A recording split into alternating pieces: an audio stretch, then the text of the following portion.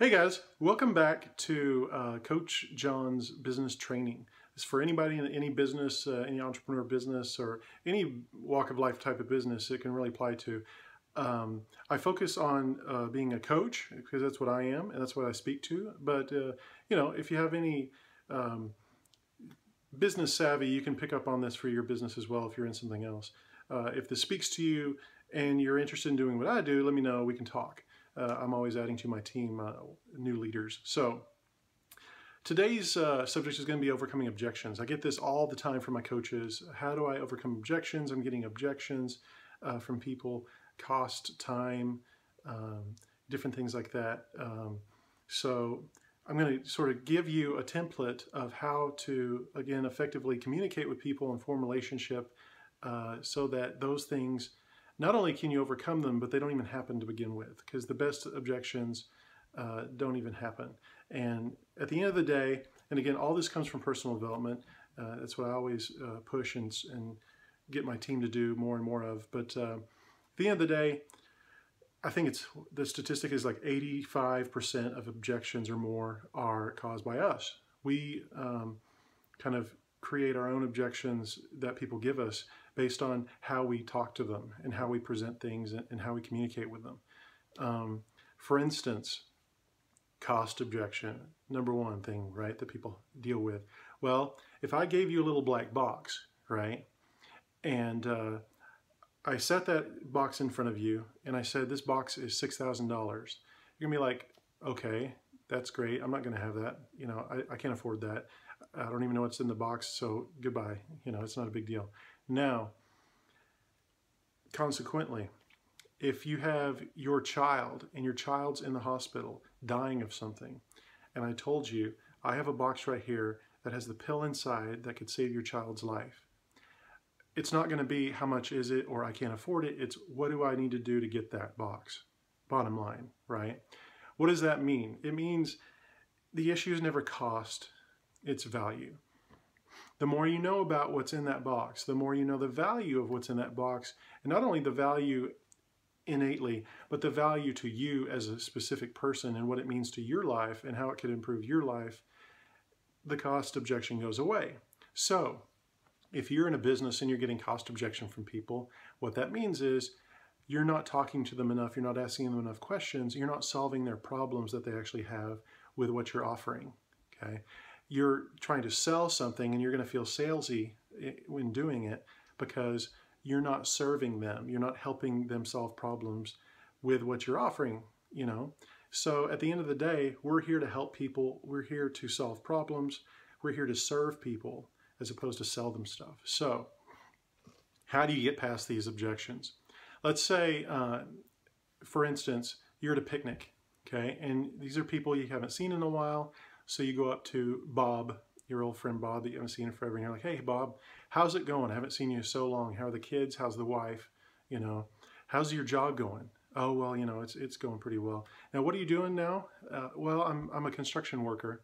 Oh, wow. What are the hours about that? Now, notice, again, side note here, right? I'm not talking about what I'm like selling or my stuff, anything. I'm digging into Bob's life because I want to know about it, not because I'm just trying to sell him something, because I want to get to know him better and refresh, our relationship and just reconnect, right? So I'm asking him questions, okay? Again, the one asking questions is the one controlling the conversation and helping move forward. If you find yourself just answering questions from someone else, what are the ingredients of this, or what are the costs? They're controlling the conversation, and it's not going to go anywhere. So if you find yourself doing that, best thing to do is ask a question and shut up and listen, because it's your job to learn about people so you can help solve their problems and get to know them better. Again, whatever we have over here, whatever product it is, whether it's a Shakeology or it's, wine or a box of, makeup or whatever, it means nothing to the people we're trying to help unless we find out what in their life is going astray that we can use this to help, right? That way we don't feel like we're pushing something on it that they don't need. We're helping them. So back to the story, right? So you're talking to Bob. Okay, oh, construction, wow, what are the hours of that? Well, it's like, 7 in the morning to like 6 or 7 at night. Oh, wow, that's a long time. What kind of meals do you get in there? You know, I mean, do you have breakfast before you leave? Do you bring your lunch with you, or do you have to go get lunch? Well, most of the time, you know, I skip breakfast, and then I just go get some fast food or something. Well, guess what? Side note, right? Cost objection is gone now, okay? Because they're spending fast food every day money. And that's what, $6, $7, $8 every day, you know, every day that they're doing this job, okay? So in our case as coaches, our nutrition costs less than that. Our meal replacement with the Shakeology is only $3 something. And it's replacing, it can replace that one meal for them, give them much better nutrition, help their energy, help all this other stuff, plus be in their budget, not only in their budget, but improve their budget, right? So that problem's solved now without you ever even having to get into that conversation yet, because you're learning about the person. Just like in my example that I always tell my team, it's like you're being the doctor, okay? You don't go to the doctor's office and the doctor runs up to you and saying, here's this pill, you got to try this pill. No, no, no, no. What happens at the doctor's office? They're asking you questions about yourself to learn what's wrong with you, right? They're building rapport with you to figure out how they can help you. At the end of the conversation, how much do you know about the doctor? Nothing, because it's not about the doctor, it's about the patient and the patient's issues. Now, at the end of that conversation, in the culture I've grown up in, you would eat a leather shoe if the doctor told you to, because you trust your doctor, because he or she has built that rapport with you, right? So it's the same thing as coaches. Any business, really. You've got to build that rapport and learn about what's really going on with somebody and dig into their life so you can really help them, so that when you recommend or prescribe a solution for them, it has value to them. It means something, right? And you won't feel salesy, and you won't feel like you're pushing anything. You're solving a problem. You're actually helping people. And that's what's so fun about what I do as a coach is people ask, well, how can you do this if you're not a fan of sales? Because I'm not a fan of sales. It's because I'm not selling and pushing. I'm helping solve problems for people. I'm digging into their lives and learning what's going on and helping solve those issues. Now, sometimes somebody comes along and they're like, I'm just looking to lose 5 pounds. Well, that's not necessarily good enough. You know, I'm going to help you lose the 5 pounds, but I want to learn, why do you want to lose the 5 pounds? What is in your life is pushing you to do that? Is it a health issue? Is it a trip you're trying to take? You know, we don't have to go through your entire life, but I want to learn what's motivating you to do that, because when I find out what's really behind it and what's motivating you, I can not only get you the right solution, I can help keep you accountable and keep you motivated to get to the end of that, right? If there's no reason that I know of, then I can't keep you accountable. You're going to quit. It's all going to go out the window, right? So we're here as any business, especially coaches, to not only help provide something for somebody, but to see them through the journey and to help them support and grow as people, not just, you know, a simple product, okay? So objections will go away the more you dig in. If you get objections from somebody when you're trying to kind of complete the deal, right, or close someone, then you haven't asked enough questions. That's what I'll tell all my coaches. If you're finding a cost or time objection, any of that, you haven't asked enough questions.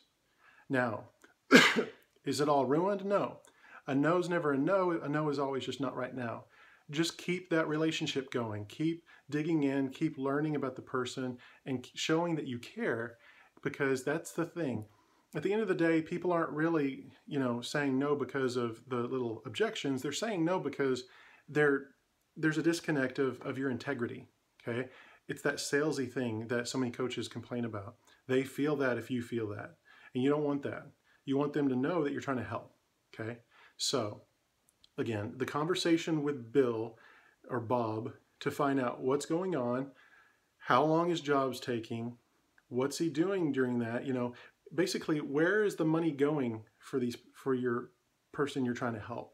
Because they're spending money somewhere. You know, I tell my coaches, your best friend in life, if he thinks you're trying to sell him something, is going to lie to your face and say, I drink bread and water and I spend $2 a month. It's not because they're horrible people. It's because they feel the salesy thing, right? And they're just trying to avoid it and get out of the conversation. So you don't go that direction. You just talk to people as real people. You try to help them and learn about what's going on with them. And then you ask enough questions so that by the time you can offer a solution to something, they know you're really just trying to help. Okay. So that's the thing for everyone to sort of practice with people, is just learn about people, ask more questions, dig into relationships more. And I'm telling you, the best solution, again, to get better at that is personal development. Old school personal development. Jim Rohn, Brian Tracy, Zig Ziglar, these guys have done this for so many years. Those are the people you can listen to and read about, that they've just had these conversations. They know what to ask. They know what to say. It's just some little phrases that help keep conversations going, like, tell me more about that, or different things like that, that just kind of help people realize you do care and you're trying to help. So that's my training today on overcoming objections and how to really avoid objections. Hopefully that helped you, and I will be back with more very soon. So please like this, comment below, share it with others if it was some value to you. And again, if this speaks to you and you haven't started your own business at all and you're not working with another coach, please let me know. I'd love to have some new fresh blood leaders on my team, as well as the people I support now, so we can grow this thing and we can make a real movement out of it and help a lot of people change their lives. So this is Coach John. Talk to you soon. Take care. Bye.